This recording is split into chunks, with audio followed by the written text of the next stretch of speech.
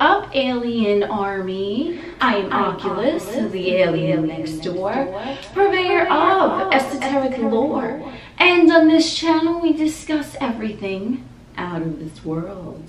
So today's topic, we are going to be discussing Saturn in astrology, and we are also going to be bringing the alchemist into it. So this is in correspondence somewhat with the video that I have about deja vu, so I don't know which one is going to go up first, but they're both going to be on my channel, so if you're interested in both, then go ahead. But when I was filming the video for deja vu, it occurred to me that deja vu means already seen. Maktub, I don't know that phrase in The Alchemist, how you pronounce it, means it is written. So these two are corresponding together, at least that's what just came through. So I'm making a video about both, but this one is something that I channeled in regards to Saturn astrologically as well. So Saturn in the natal chart, don't be hating on my boy Saturn, okay? So Saturn in the natal chart, he is not a limiter, he's not a restrictor, he's not doing any of that. Saturn is in one's natal chart to provide for the individual. Now this is something that there might be differing opinions about, but this is what, you know, I got it straight from the source. I got it from Saturn, okay? So I have a few videos on Saturn if you're interested, but either which way. So Saturn, he got a bad reputation, okay? He got a bad motherfucking reputation. But he don't give a fuck. He's like, I'm here to do what I set out to do, and fuck you. Like, that's Saturn energy, right? Like, he's just nonplussed. He's unruffled, okay? You're not getting under Saturn's skin. That shit ain't happening. So Saturn conveyed to me that, yes, his reputation astrologically, he is seen as a great malefic, he is seen as restrictions or blocks, things like that. But Saturn is also the planet associated with time and karma. He is also associated with father energy. So father energy, this really has to do with father energy in regards to Saturn. Now I'm speaking only in regards to Saturn. I'm not speaking about a gender or divine feminine or divine masculine. I'm speaking strictly in regards to Saturn being the father energy. The father energy of Saturn as Lord of karma and time. This energy is established material comfort in whichever house Saturn sits in your natal chart, okay? We also could take the sign of Saturn into consideration. You know, you want to look at both of them, but essentially the father energy in regards to Saturn, this is the disciplinarian type of father, but the father still loves the offspring, which is why he provides material realm comfort for his offspring in the house that he governs, as well as the sign. This is where the protective fatherly energy comes in. But Saturn, as being the father, is also, he got some rules, okay? He's like, as long as you're in this house, his house, wherever he's placed natally for you, these are the rules. I got you wherever the fuck you're doing in your physical realm domain in regards to this house, but I expect you to excel in this area because you chose this. I am simply upholding my end of the agreement. That's where the karma comes in. Now, from an ego's perspective, karma, oh, they're gonna get their karma, like, no, we ain't talking about that here, okay? Saturn is just, he's scoffing at that. He's like, the immaturity baffles me. Anyway, so Saturn in regards to karma, he is the father. He's providing for the native in whatsoever house he is posited in one's natal chart. So he's providing the material realm comforts. Remember, Saturn is already established, 10th house energy, Capricorn energy. It's already established. It's Earth, but it also wants to propel to move forward in the physical realm domain. How does it incubate its offspring in the physical realm domain while they learn their lessons where they strive for perfection in the area in the natal chart where Saturn is placed? Stay with me. So we already have father energy. He is governing that house. That's where he is going to uphold his end of the bargain. Karmically, Saturn with karma in whosoever their previous lifetime they accrued a good karma in the area in their natal chart in which Saturn is placed in this lifetime now. So because of their previous lifetime, this is what we're calling karma. So Saturn, because there's an agreement before the soul comes into a physical realm vessel, there's an agreement. You know, you agree to your fucking birth chart. Yes, you do. Okay, yes, you do. Don't be saying, oh, this or that. No, you agreed to it. Okay, you might not remember, honey, but you agreed to it. So before the soul enters the body, there's an agreement with all the planets. How are you going to work for me? What do you do? You know, but Saturn, he upholds his end of the bargain. Okay, like you agree to your chart, like this is how you want to live out your personality self in the third dimensional plane in your human vessel suit. Saturn is the area that your soul chose to excel in. So let me give you a 3D earthly example. A child wants to become whatever the fuck they want to become.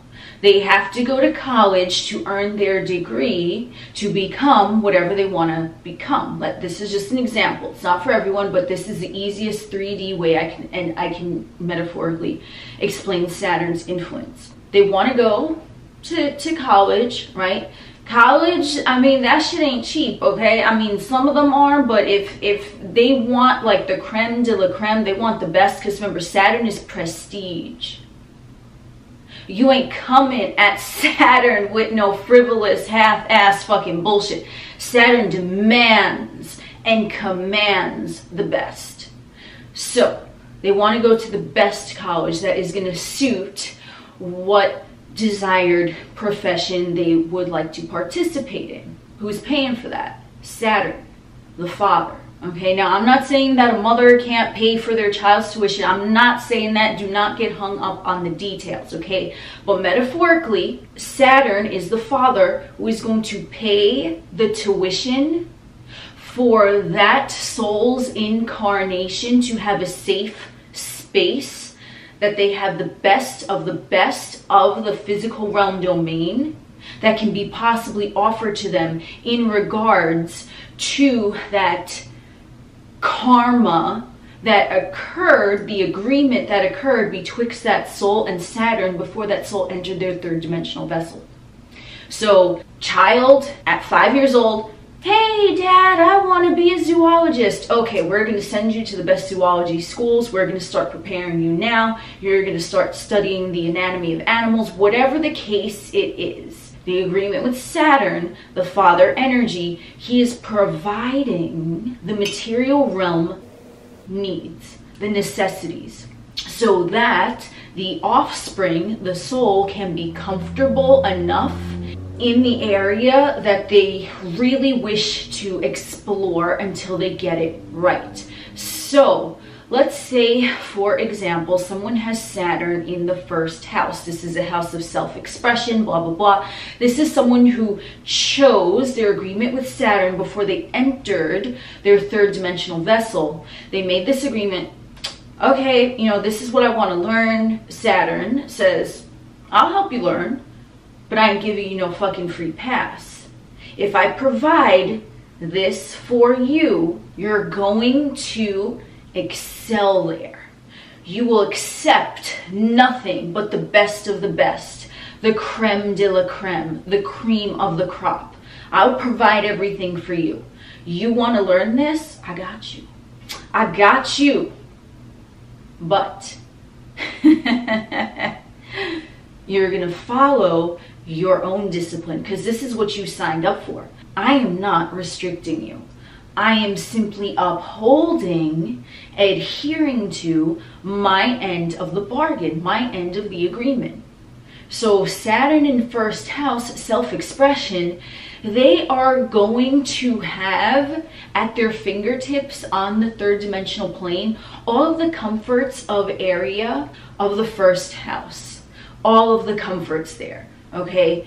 They are going to be able to have the means to change their appearance many, many times, to express themselves, to call themselves different identities many times, whatever energy, to express themselves like physically in the third dimensional plane. They're going to have everything kind of at their disposal in the realm of the first house, but this individual might not be satisfied. So this is someone who might, because remember, Saturn, the house where Saturn is, whoosh, honey, you best strive for motherfucking perfection, because Saturn, he don't accept nothing less than the best. He's a funny fellow. I see you. Anyway, so Saturn, he's just like, that's how he's like. He's like, don't accept that. No, don't. Do better. Do better.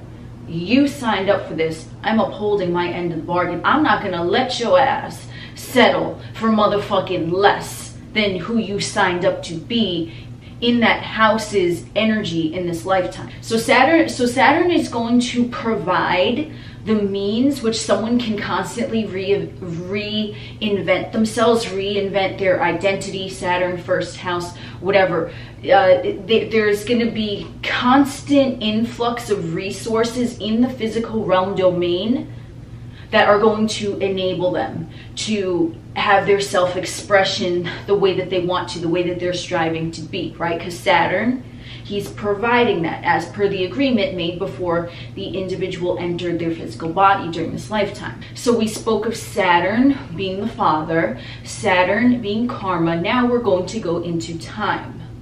So first house Saturn, they're changing their appearance constantly. They're getting makeovers. They're doing everything, right? They're still not satisfied because they chose in that area to be the best of the best. So Saturn is like, that's not good enough for you. I'm providing for you here. I'm giving you all these resources. You gotta do better than that. Like what you got for me, right? So the energy of Saturn is time, because typically the native is not yet aware of who they strive to be, the best of the best in the area of the chart where Saturn is placed. So someone with Saturn in the first house, they're going to keep reinventing themselves because they have the physical means, because Saturn is providing all of that as per his karmic agreement. But it might take some time for the native to find themselves and remember themselves in the essence that they were the ones who chose to make that karmic agreement with Saturn in that area. So wherever Saturn is placed in the chart, Saturn will provide physical means. I'm not speaking about emotional means or thought process or passion or drive. Physically. Physical resources, okay? Physically, in whatever area Saturn is in your chart, the house placement as well as the sign, it's just going to be provided. I would say the house placement slightly more important than the sign, but you want to look how it's expressed through the sign that Saturn is in. So Saturn made an agreement.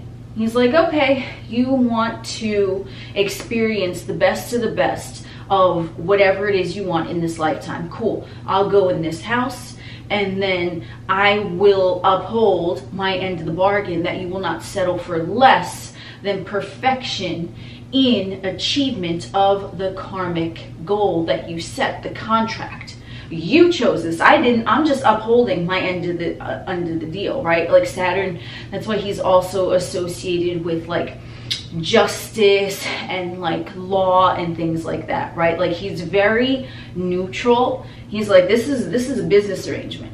I don't know what you want from me. It's nothing personal. I'm doing what you want me here to do. It ain't my fault if you taking too much time to figure out what the fuck you want here. I already know. I mean, you know, like Saturn didn't enter a fucking human physical vessel and then, you know, forget everything that happened before. Chose to forget, mind you. Saturn is just like, I see you, okay. If that's what you want to do. I mean, I'm here. I'm gonna still provide for you, right? As that father energy, but as well, going with that father energy, it's like you could do better than that. You know you could do better than that. That's what you signed up for. I mean, I agreed to help you. So you're gonna see in your chart the area where Saturn is placed, that the physical resources are typically going to run smooth. And this can be for all of the houses. In some sort of physical manner, you're going to notice that whatever that house is about, first house, whatever, plus the sign, those type of things will typically always be presenting themselves to you. But it's you are the one that is picky in that area because you're trying to perfect it. And Saturn is not going to let the offspring, so to speak, settle for anything less than the best, because Saturn is prestige, prestige, prestige. You're not coming at Saturn with some low class shit. You're absolutely not going to do that. Saturn will, he'll really sarcasm your ass away. Like, really, you're coming with that? Like, that's Saturn energy. So this is why Saturn has the reputation of being restrictive or things like that, because it's not that Saturn is doing it, it's that the native is unaware that they chose to excel in that area to a point where nothing less than the best will be accepted, both by the native and Saturn. And this ties back into what I said in the beginning of the video with maktub, I don't know, potato. Anyway, so it is written. Maktub, it is written. So this has already been written. It's the contract. Saturn is also associated with contracts. So it has already been written.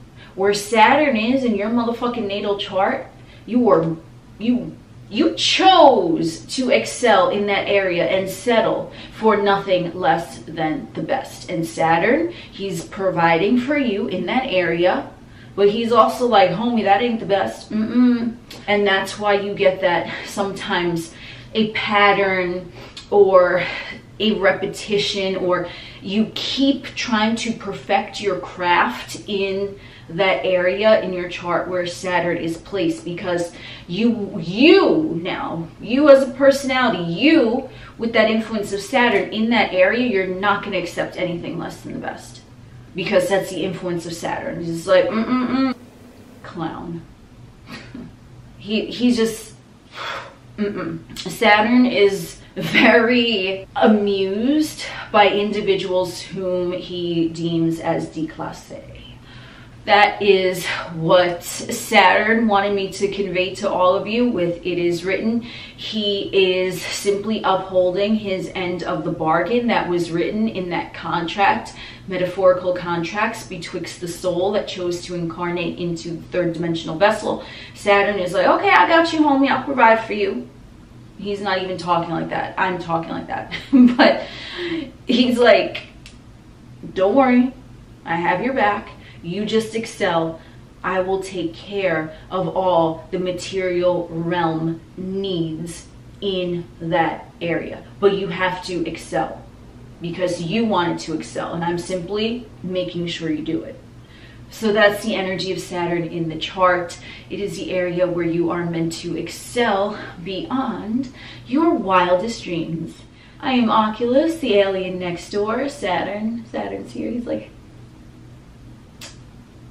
he thinks I'm immature sometimes, but it's all good.